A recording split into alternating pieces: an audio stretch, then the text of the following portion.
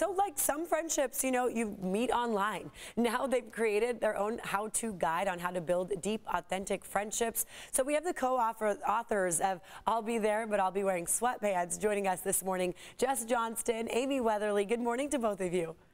Good morning. Good morning.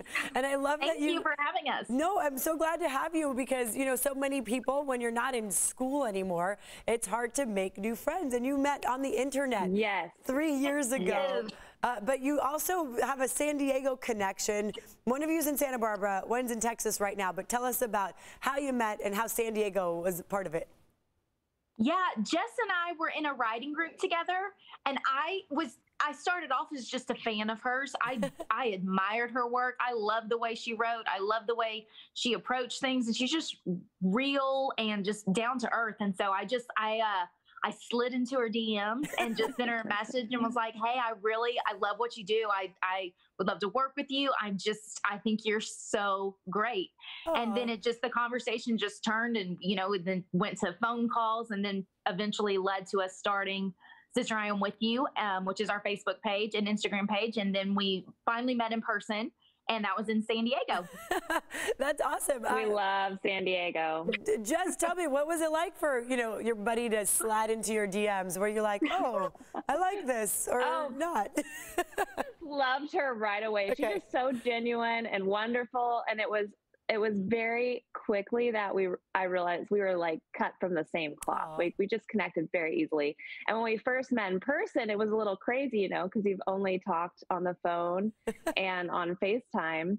So I was a little bit nervous, like, is this going to be normal? But oh my gosh, when I met her for the first time, it was just like seeing a sister. Like, it was just perfect. Oh, it was meant to be. And you were both in this meant to be. Yeah, and you were both in this writing group, which you know, leads me to the next question. You know, we don't know how as adults to become friends because there's no book that like teaches us, but you guys have created a really cool book. Tell us all about it.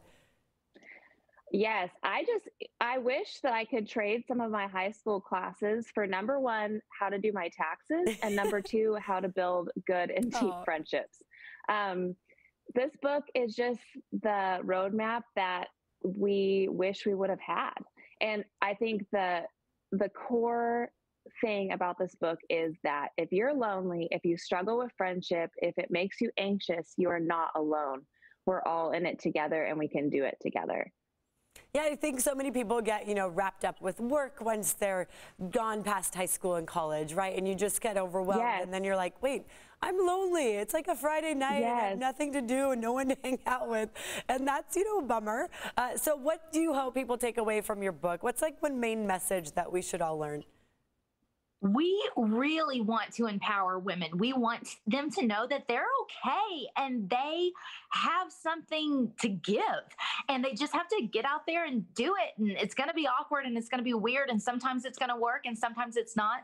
But we want to empower them that they are exactly what the world needs. They just have to show up as their real self and just give, make connections, meet people, and just work on cultivating those friendships. It's a beautiful thing, but we want them to feel less alone, and we want them to feel like they can absolutely do this. I think just hearing you is the motivation people need right here. I love one of the chapters, the title is when you can't Amazon Prime your friendships. Obviously, we Amazon Prime so many things all the time, but you can't like buy a friend. So what are ways that we can make new friends? I think Amy always says that you have to be like Ariel and be where the people are. Okay. That you have to put yourself out there, that you have to, I think one thing is to expect it to be awkward. I used to think, oh, this is awkward. I'm just bad at this. There's something wrong with me. But it's going to be awkward right at first. It's a little awkward to be like, hey, you want to go get coffee sometime? I see you have kids. I too have kids. You want to hang out? Like, that can be a little bit awkward, but that's okay. It's awkward for everybody. But it's also the first step to friendship. And this is not just something like for dating. I mean, I think that's where you always think online dating only. But no, online friending should be a normal thing, right? Yes. It should totally be a normal thing. I mean, you have to do it carefully. Right. Yes. Definitely proceed with caution.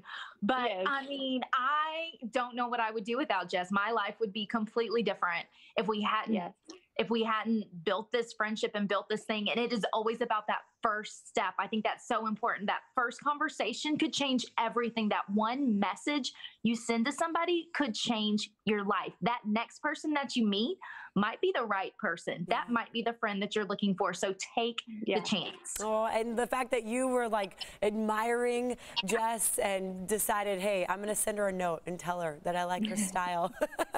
Yes, nobody hates compliments. Right. Nobody does. Nobody hates being told that they're doing a great job. Nobody hates that. I am curious, when you guys came to San Diego, it was like almost probably felt like a first date, right? I mean, what did you guys do when you got here? 100%. We went straight to a restaurant. I wish I remember what it was called. And we ate the hugest cheeseburgers that we'd ever seen. And I think one of the first things Amy said to me was like, wow, you can eat a lot. Okay. That's like bonding over I was food. impressed. That's awesome. And I do think it takes a bit of bravery to do what you did. You know, you met online and you're like, let's meet in person. So you also created this online community, Sister, I Am With You. What's that all about? Can people take part in this?